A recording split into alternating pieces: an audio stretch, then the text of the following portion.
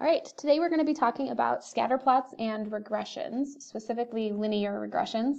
This is a topic that comes up in a lot of statistics courses, and you will find that this topic is also scattered, pun intended, amongst a lot of your math classes that you'll take in high school and in college. So today is kind of a little bit of a review for some of you. For some of you it might be brand new, but some important things to note. First of all, it's a really cool unit because we're going to deal with some real world data. And it helps us answer that question of when am I ever going to have to use this and why is this relevant and what might this be used for. Also, it's important to note that you will definitely need your calculator and all of the directions are typed up in your packet. So if you forget how to input a bunch of data or make the scatter plot, you have them typed out very much step by step that you can look back at. But during the video, you can also just follow along. I'll have a calculator on the screen and you can participate that way. But please make sure you have your graphing calculator nearby. So fast food is often considered unhealthy because much of it is high in both fat and calories. But the question is, are the two of those things related? So we have a table of information where we have fat and we have calories. We're going to call fat our variable x, or our input, and we're going to call calories our variable y, or our output. So what this table is telling us is that some piece of fast food with 19 grams of fat is going to have 410 calories. Some piece of fast food with 43 grams of fat is going to have 660 calories. Our first task is to create a scatter plot. And what a scatter plot does is it takes all of these points, x, y, x, y, x, y, and it literally scatters them on your calculator to create a picture. So go ahead and find that calculator. And the first thing we need to do is put in all of our data so that we can look back at it and our calculator has it to reference. So on your calculator, after you turn it on, go ahead and press Stat. And then you've got this option where it says Edit, and we're going to press Enter. And you're going to see lists, L1, L2, L3. Some of you may have information stored, some of you might not, and I'll show you how to clear that out. If you don't have anything in there, just hold tight for about 20 seconds. If you do, let me show you how to do this. So you're going to move your cursor until the actual list is highlighted. So L2 right now is highlighted, and you're going to press Clear. And press Enter. And then you're going to scroll and go up to L1, press Clear, and press Enter. And now all your data from a previous example is gone. And in our L1, we're going to put in our X variable or our fat grams. So fat grams were 19, 31, 34, 35. We have two 39s, so there's two different items of fast food on our menu that have 39 grams of fat. And 43. And then we're going to cursor over. And what's important here is that your calories line up with the fat. So 19 grams of fat gave us 410 calories for an output. Then we had 580, 590, 570, 640, 680, and 660. And we have our two lists. So now those are stored in our calculator and we can make reference back to them as we need to. So go ahead and press second, quit. So second and then the mode button to be back in your home screen. And now we're going to get to the part where we actually create our scatter plot. So you want to press second y equals, because that's going to get to that stat plot. And this screen is going to show up and we want to press enter so we talk about plot 1. And you want to turn plot 1 on. So right now the cursor is flashing. Press enter, and now the stat plot is on. We do want this first part, that's a stat plot. Our X list is in fact our fat grams, which is in L1. And our Y list is our calorie list, which is list 2. And then you can change what marks you want, however you want your dots to show up. And if you have the color version, you can also change your color apparently, which is kind of cool. Yeah, so if your thing doesn't say L1 or L2, I guess I should show you that real quick.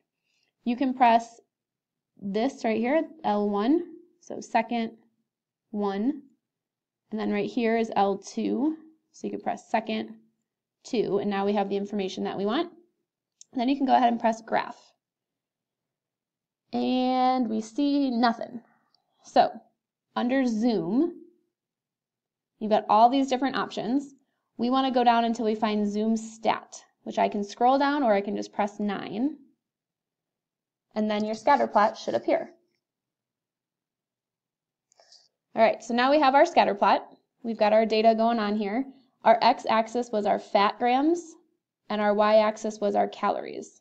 So I want you to take a second and I want you to think describe how these variables are related. So what do we know about fat and what do we know about calories? Can you describe their relationship?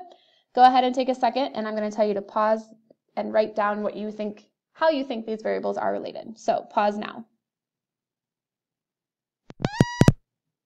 All right, so some things you may have written down, that as fat grams, which was our x, increase, calories appear to increase, calories was our y, as well. So if you think about that coordinate grid, we have fat and we have calories. So as fat goes up, calories are going up as well. We also have that this data appears linear, which means it looks like I could draw a line kind of straight through all of it. It also says that there appears to be a direct relationship, which means that as we directly increase our fat, we are directly increasing our calories. All right, so realistically, what just happened, I had to pause the video and undo, and I had to re-record a bunch of stuff, but hopefully that picked up okay, and we're back on the same page. Something I want you to notice is that all of these statements say appear. When we talk about data, we want to make sure that we're talking about it in a way that leaves a little bit of objectivity, would be the right word, I guess. Because data, we have all these discrete points, and we don't really know how they're connected. We can interpret how we think they'll be connected or how we think they'll be related. So we want to use those words appear or appears in order to describe our data. So the next thing, use your calculator to create a linear regression for the data. What is your equation? So going back to your calculator, we're going to go to Stat. This time we're going to go over to Calc, and we're going to select number 4. Now on your paper, there's all these directions, so if you forget from the video, you can definitely go back and read step by step. You'll notice that 4 and 8 look the same, except for what follows. So a linear regression is going to make a line. Number 4 is going to give us a line that's slope-intercept form.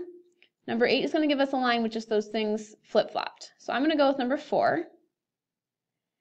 And then it tells me, do I want my X list to be list 1? And yes, I do. Do I want my Y list to be list 2? Yes, I do. And then it gives me the option to store my regression equation. So where I want to store that is in my Y1 so that it will plot things for me later. So I'm going to go to Variables, Vars, scroll over to YVars, select Function, and select Y1. Now, if you have an older calculator, when you selected number 4, you might get to your home screen and you see this and a flashing cursor. What you want to press is second 1, because that'll get you L1, comma, second 2, because that'll get you L2, then go to your vars and get your YVars and your Y1. Then I'm going to go down here to calculate, and this tells me that my A, or my slope, is 11.055, and my intercept, or my B, is 210.954, we'll round to. So my equation, y equals 11.055 x plus 210.954. So graph your equation on the same viewing window as your scatter plot. So if I go ahead and press graph, because I stored it in Y1, I now see this line coming up. Do we think this is an accurate model for our data? I'm going to say yes. Line appears to fit the data. Now, an explanation of that would be that as fat increases, calories increase, and this line has a positive slope. All right, so that fits. We said our data appears linear, and we used a linear regression that seemed to fit the model. So I think that yes, this is it appears to be a good representation of our data. All right, so interpret the slope of the linear model in context of the data. So the first thing, let's break down this sentence. Interpret the slope. Well, let's first identify the slope. The slope is going to be this right here, 11.055. Well, we know slope from Algebra 1 to be y2 minus y1 over x2 minus x1, which is really the change in y over the change in x. Well, our y was calories, and our x was fat. So interpreting in terms of our data, we would say that it appears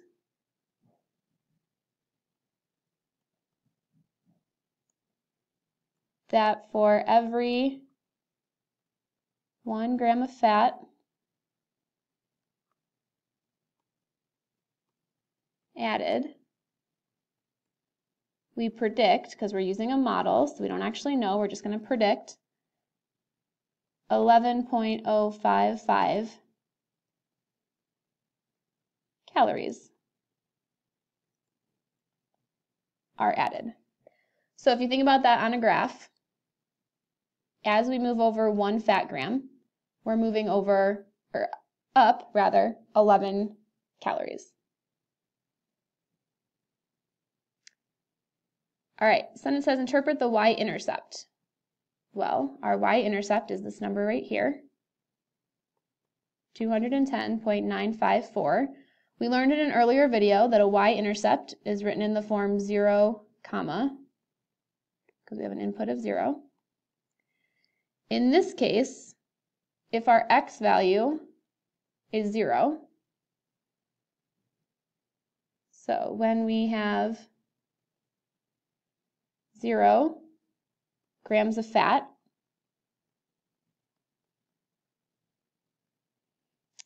we predict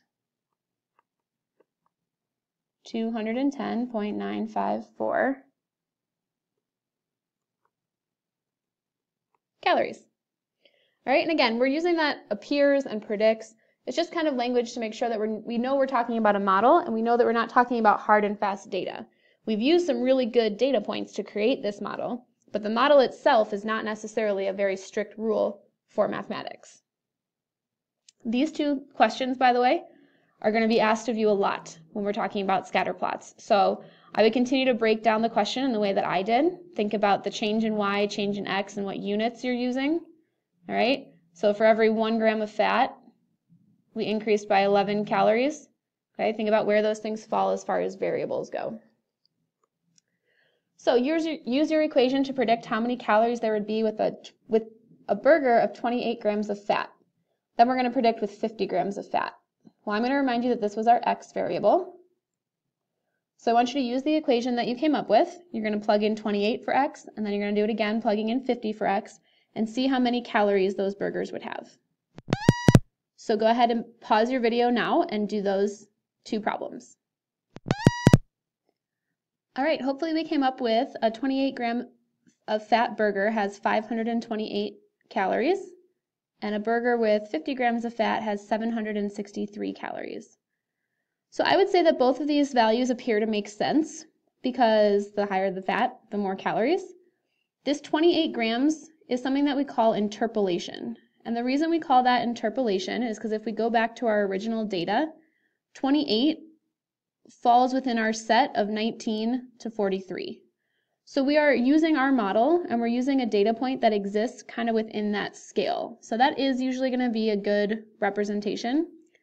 This next one though, if we talk about 50 grams of fat, back in our data, that falls way over here. So we call that extrapolation because we're using this data set to make predictions about what's happening way out here at 50. So we're extrapolating or pulling from data that's further out, okay? I don't expect you to necessarily remember those terms, but they are good mathematical words to have in your vocabulary. So interpolation is because 28 is in our range, right? And then 50, extrapolation, is because that's outside of our data set, and we're using our model to predict what's happening outside of the data points that we had in particular. All right, one last reminder. All of those calculator instructions are typed out very much step by step. If you have a different calculator than I had and you have questions about it, please see either me, Ms. Schwartz, Mrs. Logus, or Mr. Lakin. Any of the math teachers will be able to help you with your calculator.